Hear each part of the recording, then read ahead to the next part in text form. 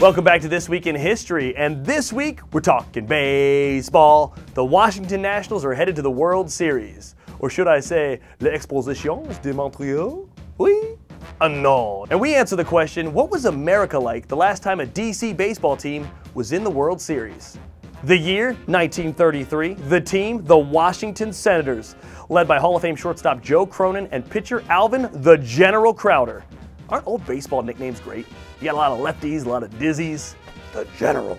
That year, America was in the middle of the Great Depression, and after a big-time election, there was a new man in the Oval Office, a man from a wealthy New York family who had his own brand of communication to get to the masses, the fireside chats. It was Franklin Delano Roosevelt's first term. 13 million people were jobless, and FDR came into office armed with New Deal legislation to get America back to work. Congress had just passed the 21st Amendment, and adult Americans were free to drink alcohol again. The big film King Kong came out and frightened Americans across the country, some from the comfort of their own cars, because that was the first year for drive-in theaters. The Washington Nationals just won the pennant, led by Anthony Rendon and Stephen the General Strasburg on the Hill. That's not really his nickname. I think you could use one.